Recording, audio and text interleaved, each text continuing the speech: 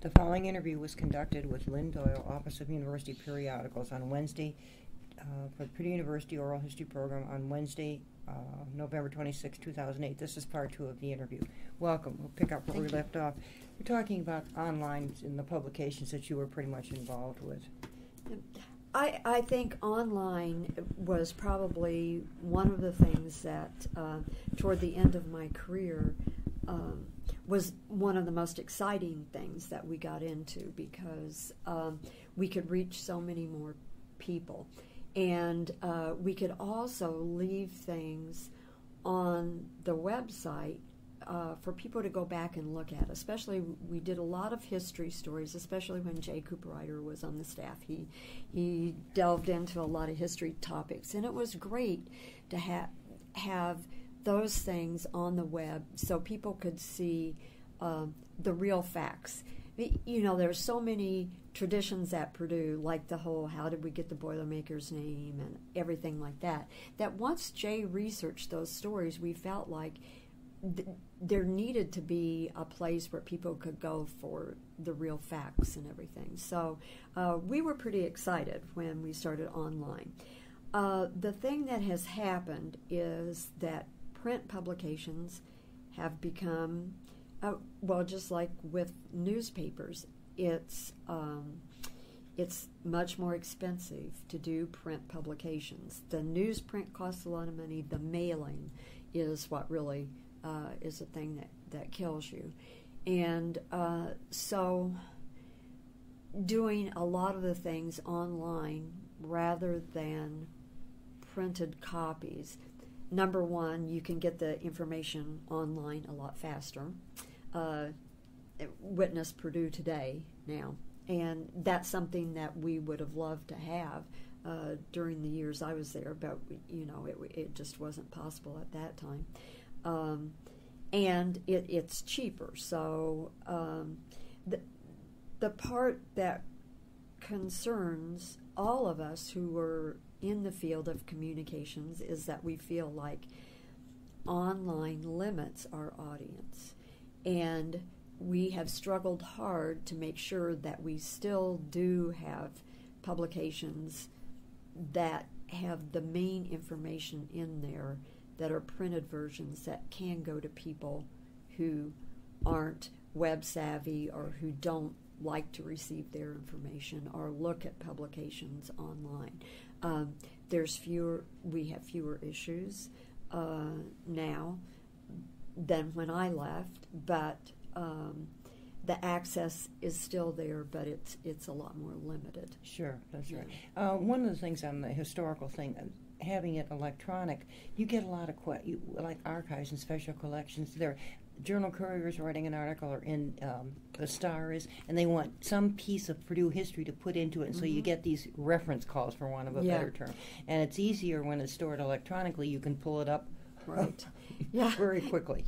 And and you know, one of the things that we really tried to do in our Office of Periodicals is anytime anybody called us, we didn't care who it was to find them the information. And we got a lot of calls from alumni, a lot of calls from the media, and I think the Journal Courier especially, because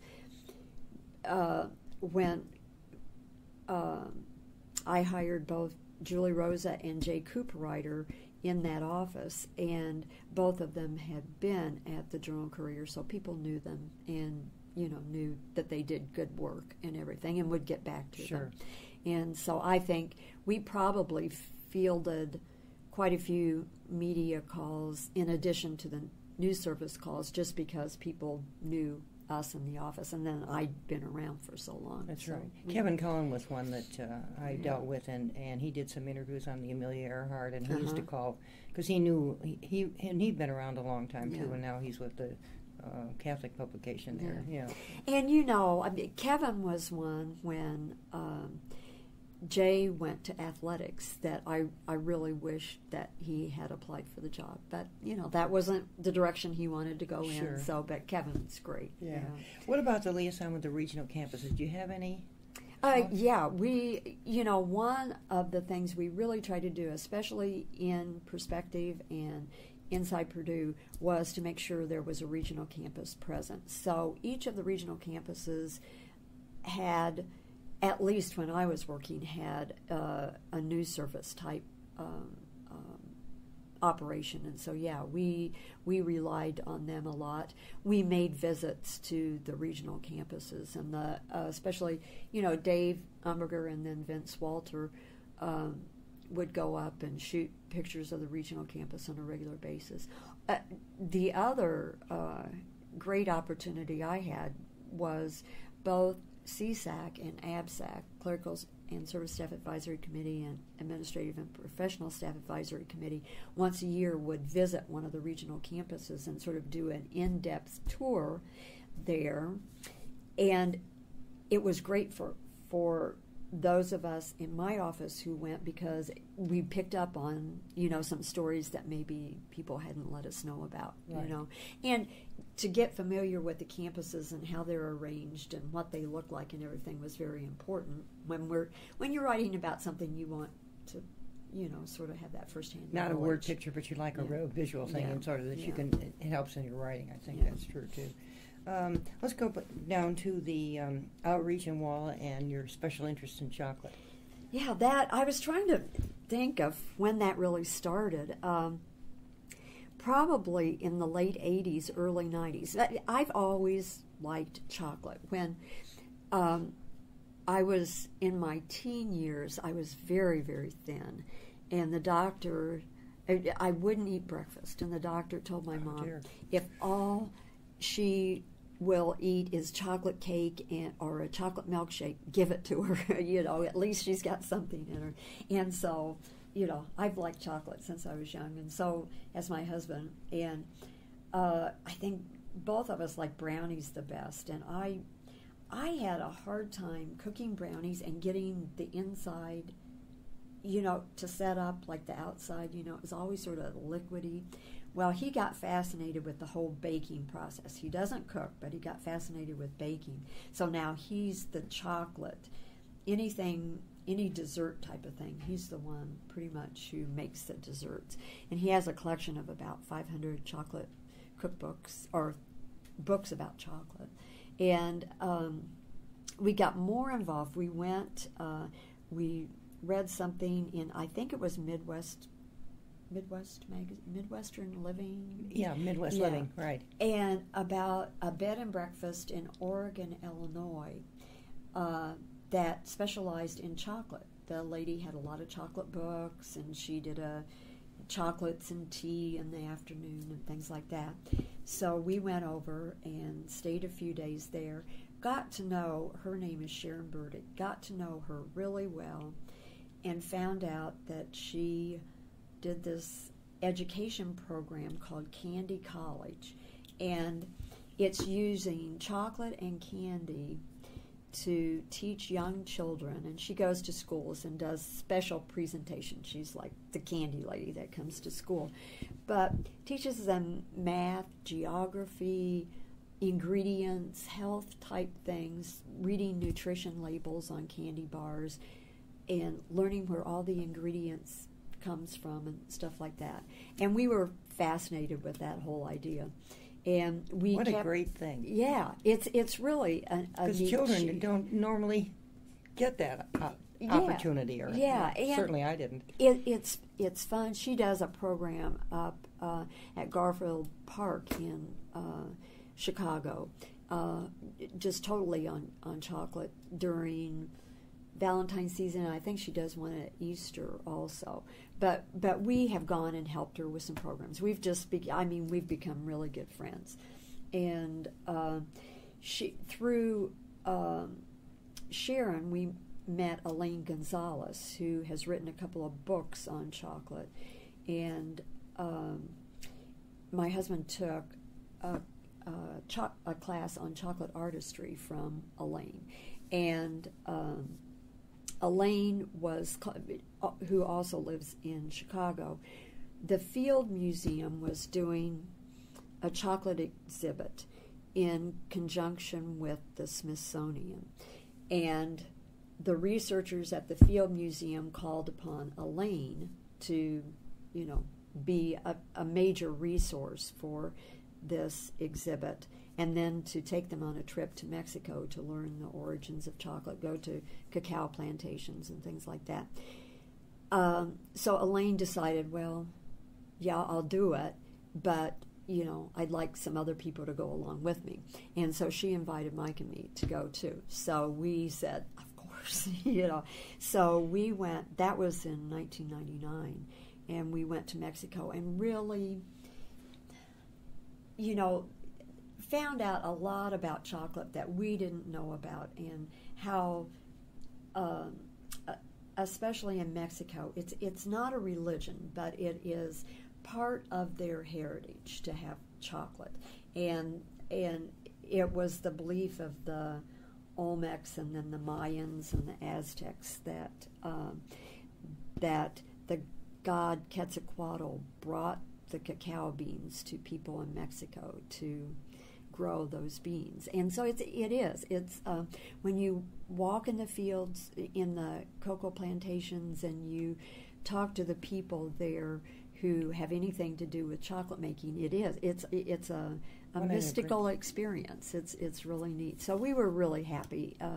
We got to go on that trip, and we went to Oaxaca, Mexico. We went to both the state of Oaxaca and Tabasco. Tabasco is where the cacao plantations are, and then Oaxaca is more of a manufacturing place. Now, Mexico doesn't export a lot of cocoa beans anymore, but they still have a business, and they still have probably some of the best beans that there are.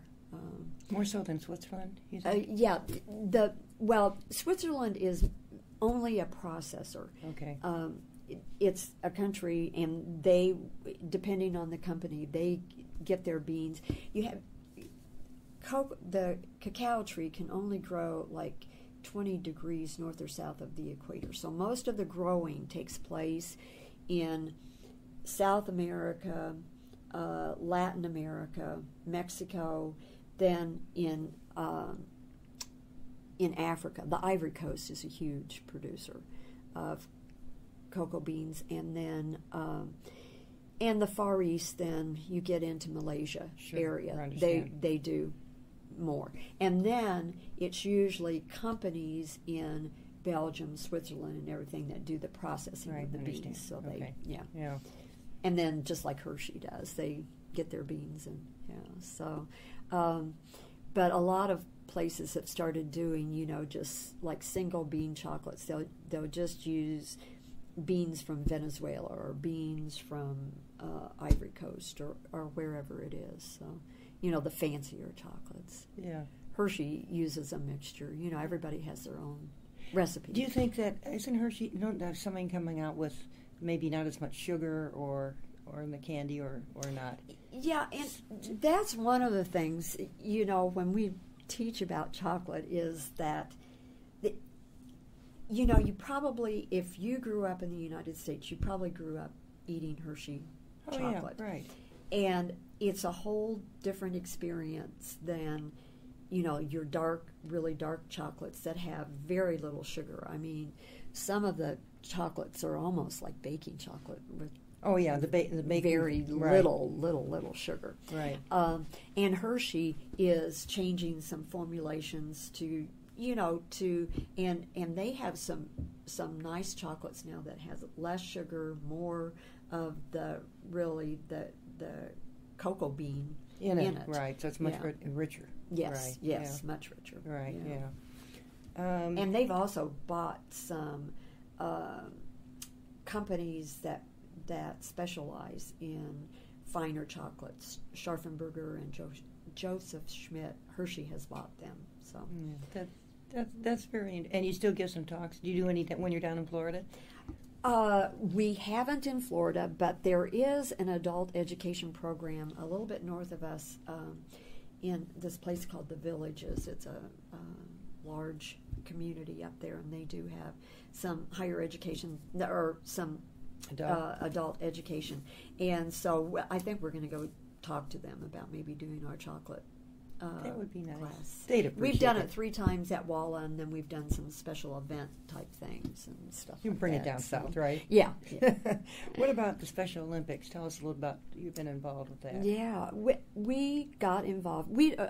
My husband and I don't have any children, and our nieces and nephews have pretty much all grown up in Michigan, and so we get to see them some, and we take them on vacations and things. But both of us are very active as far as sports go. We really like sports and exercise and everything. So we decided to get involved with a volunteer project where there would be kids and there would be sports. We thought that would be a good mix, and Special Olympics certainly fills that bill. Right. We didn't know at the time we volunteered for Special Olympics that it's all ages. It's you have to be 8 years old to actually do competition, but you can be 102. If you can still bowl, you can still participate. Sure. So, and we really found out we liked working with young adults in Special Olympics, and we started out as volunteers, doing timing and scoring on the track. And While you were still here at Purdue? Yeah, okay. While we were still here. Yeah, that was in 1982. And that we first started volunteering. Then we started getting more into coaching, and my husband started a powerlifting program and has taken powerlifters to world competition in Special Olympics. We started a tennis program in Tippecanoe County, and I was lucky enough to go as the tennis coach for World Games in 1991. And so we basically, until we retired, we did coaching, the actual sports. In about 1998, a program started in Special Olympics. I can't remember what it was called first. Now it's called Athlete Leadership Programs, and that's what we really are involved with now. It's basically teaching Special Olympics athletes how to give speeches, how to be on boards and committees, how to give input on what would make Special Olympics better, how to be coaches themselves. Some of our higher functioning athletes are tremendous coaches. They really understand what it is to have a mental disability and maybe how you have to learn a little bit differently. So some of the higher functioning ones coaching some of the lower functioning or younger teams. It is a really perfect fit.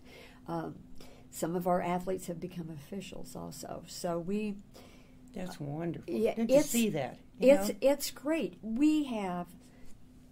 There's one young guy we started working with when I think Mike was about 12 years old then, and he was in powerlifting and track and field and basketball, and we coached him in different things. He got interested at the very beginning of this athlete leadership program that he wanted to go talk to people about Special Olympics, and so he got training in speech. And it used to be he wouldn't say a word to anybody, and now he's now 37 years old. He is a certified EMT. He and his wife have adopted 3 children. They started out with foster children. When they found out they couldn't have their own children, his wife is not mentally handicapped. When they found out they couldn't have their own children, they decided that they would take in foster children. They have adopted 3 siblings. They're half siblings, same mother, different fathers, and they're raising these 3 kids. They were over on Sunday after they live here the in game. town? They actually live in not Oxford, but out in the community. yeah, right? in Sure. Benton County, Right. and. And Mike now works. He's a custodian at Benton Central High School, and his wife is an aide at Benton Central. they met. She worked in a group home. Mike never lived in a group home. He always lived with his mom, but he would go to group homes to either pick up athletes or some stuff like that. And so they met each other, and they've been married for 11 years now, I think. And isn't that nice? And they're wonderful, wonderful parents. And it's nice to see that. It's great. And a lot. His confidence came from being able to do well at sports through Special Olympics. He finally could do something, and people wouldn't make fun of him that he couldn't read or he couldn't do this or that. And then going out and speaking about Special Olympics and all around the state. I mean, he does it all around the state. He's now on the management team that puts on summer games in Indiana for Special Olympics, and he's the safety guy. He's the one who goes around and finds anything, like if there are cords out and they need to be covered up, and he goes and looks for all those issues. And he's part of the team, and he's treated just like anybody else. But he has super confidence now. Isn't that nice? And a lot of the athletes that we see starting out they don't want to get up and speak in front of anyone. That's hard for anybody. And but once they start getting that confidence, and once they start participating, up, brings it out. Yeah. Right. And we have things called input councils where you can just go and give your input about what you think would make Special Olympics better. Should we add sports? Should we, do our coaches need better training? Whatever. And athletes who you've never heard from before will, come out and say, well, at swimming, I think they should do this, And so it's good to hear it from them. That's right. They have a voice. And excuse me. And we're doing this now. We still come back to Indiana and teach classes. And my husband does a technology class. He teaches the athletes to use email and the web and everything. Especially, it's great for them to go to websites, like if we're doing fundraisers, to go and they can find out all sorts of stuff on the internet, of course. That's good, right. And he teaches safety also on the internet. But and I do the classes on being on boards and committees and things like that. And we also do that in Florida. And we also are on an international group that consults on athlete leadership programs. So that was why we went to Hawaii, was for a meeting of that group. That's very nice. So it's rewarding. We don't coach sports anymore. We still go and watch, athletes. That's and nice. Everything, but you're also your input is just a little bit different level, and you're helping them from another standpoint, which is, and it all is part of it, which is really good. And gosh, Florida, boy, their state games are at Wide World of Sports at Disney. Wow. That's an incredible event. It's a really neat event. Yeah. Were you ever a faculty fellow at all?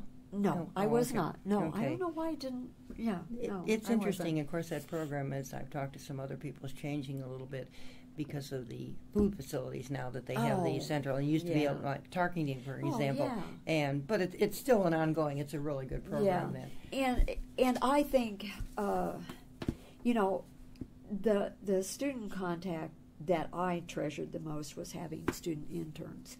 We would always try to have interns in our office, and that's great. Some much better than others, and some have gone on to great careers. One works for the NCAA in Indianapolis, and I really enjoyed that. I liked the student contact, number one, and number two, trying to give people some real world situations that they would be working in, and mentor them a little bit while they're here. Right, it goes along with the education. Yeah. Tell us a little about family, your husband, and what you're doing now in retirement. My husband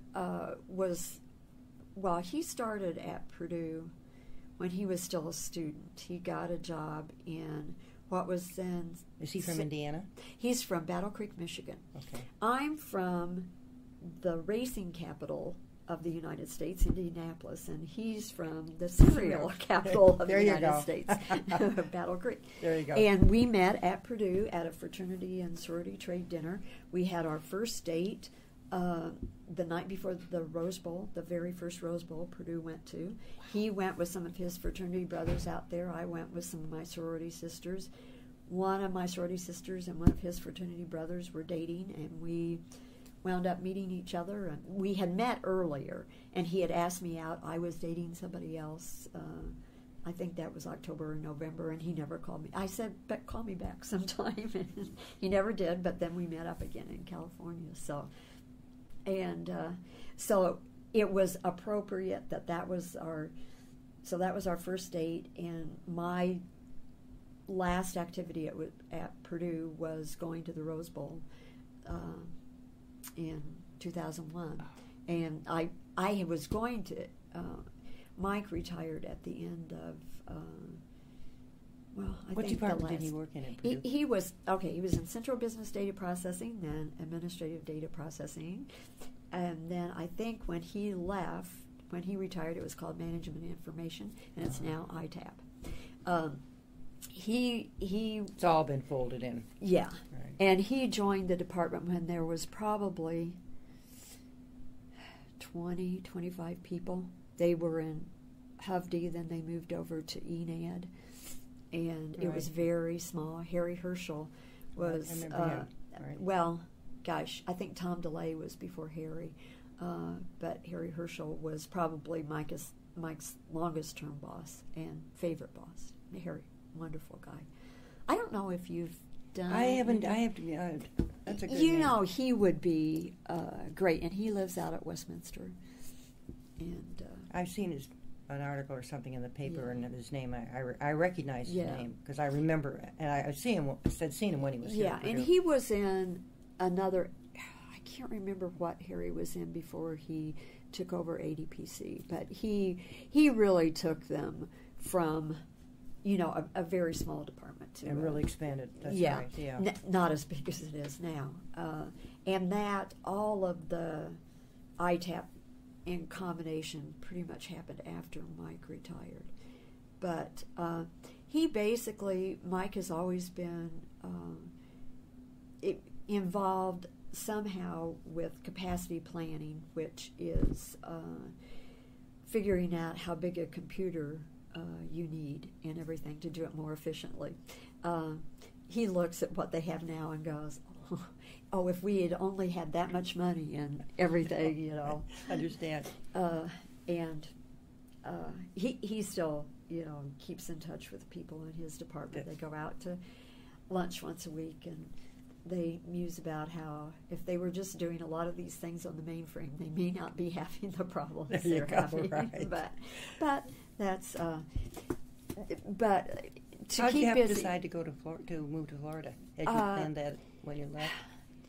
I think the biggest thing that was pushing us over the edge is that we really liked being in West Lafayette. However, both of us like to exercise, and we in the winter we would just it would get to be sort of a hassle getting out and going every day and stuff like that.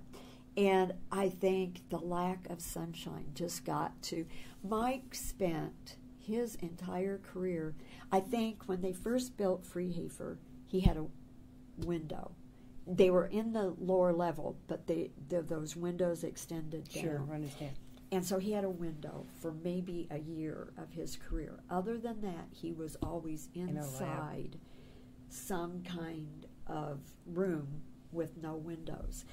And the first couple of weeks of retirement, he just sat next to the window and just said, "Oh, this is so great to be able..." Because there are days that you go to work in the dark, you come home in the dark. Right, and, exactly. And this is the time of year when you're doing that. I understand.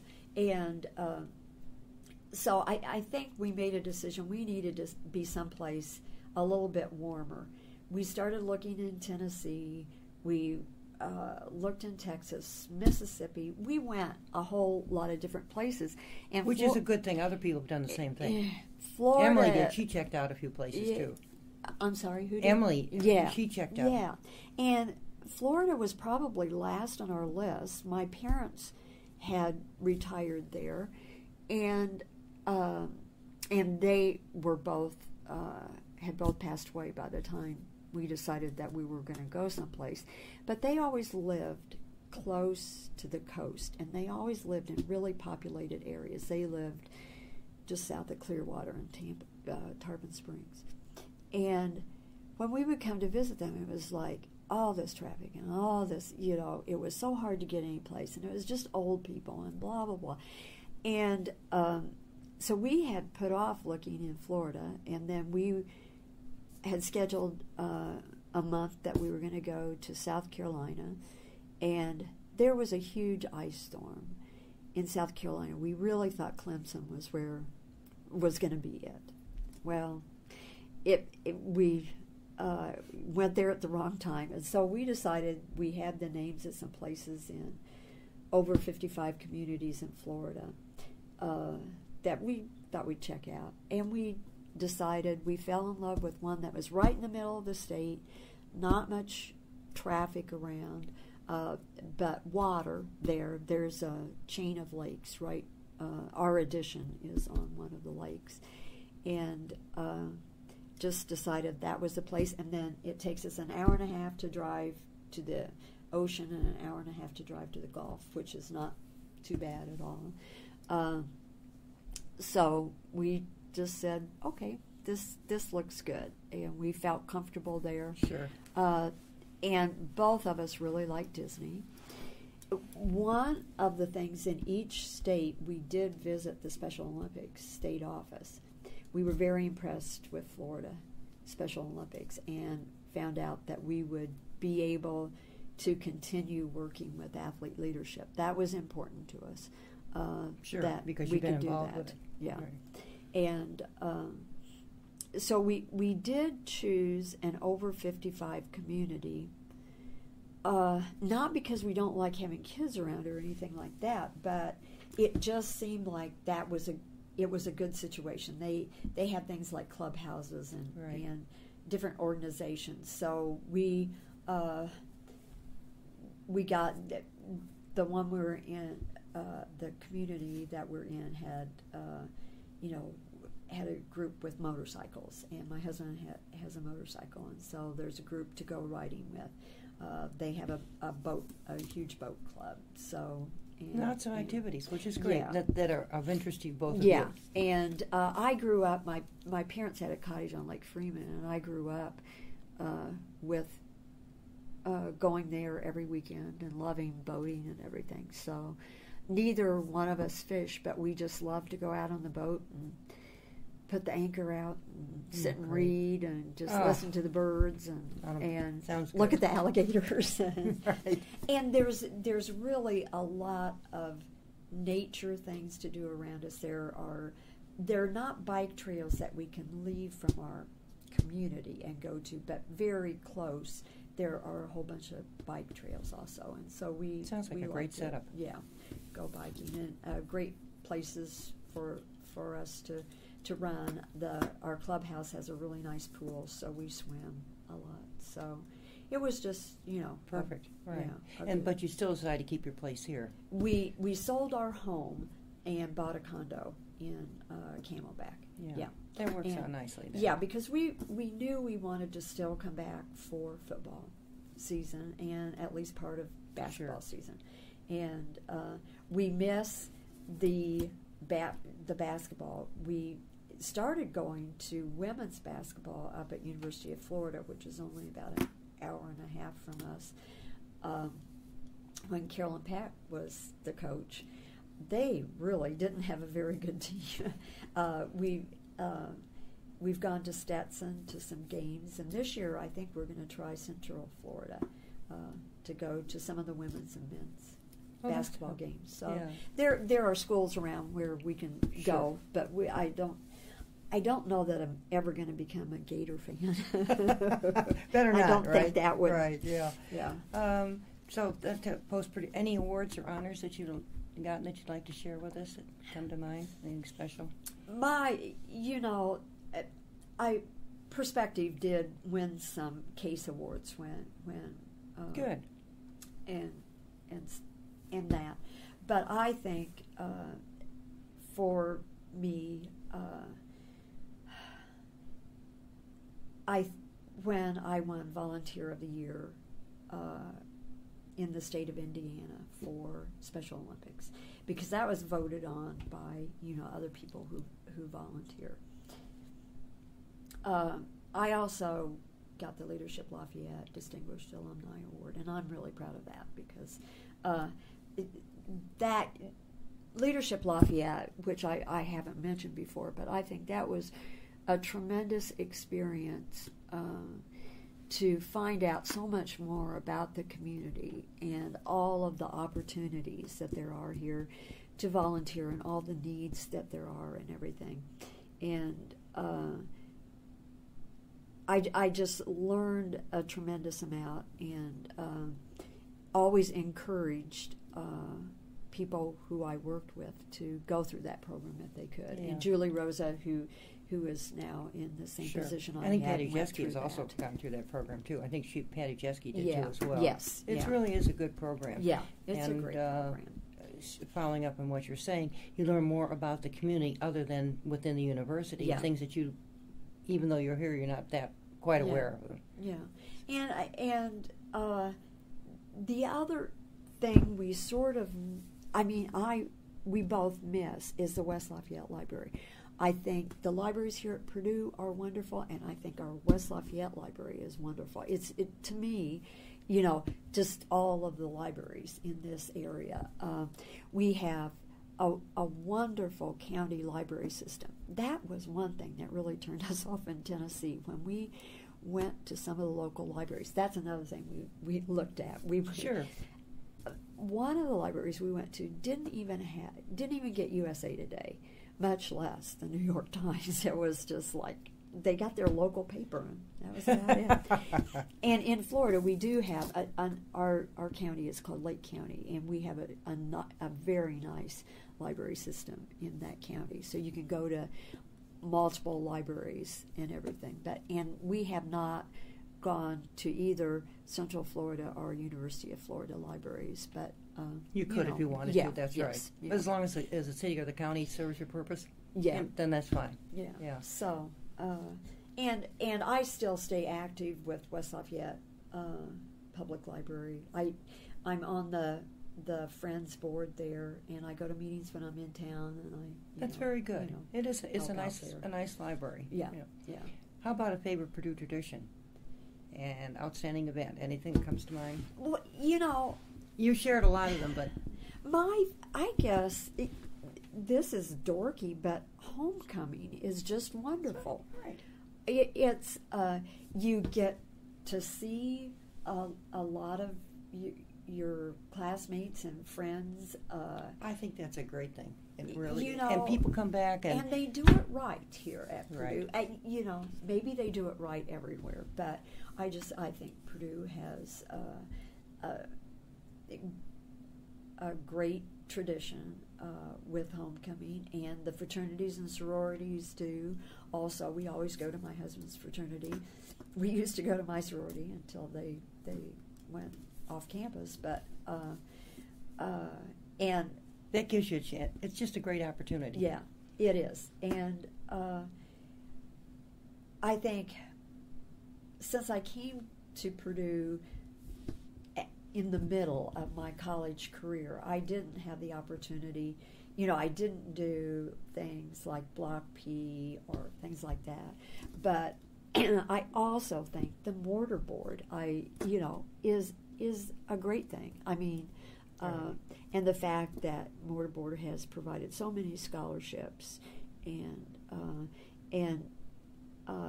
Dean Cook was the advisor for mortar board when I was chosen for mortar board, and I really think that what that organization and what I never got involved with student government, but I saw that and a lot of good things that they did, right. and the Exponent also I think is is a nice tradition. It is very good. It's a nice mix. Yeah. Any special event that you'd like to share, or any closing comments and summary that you'd think of? The only thing I want to say is that I want to thank you for this project.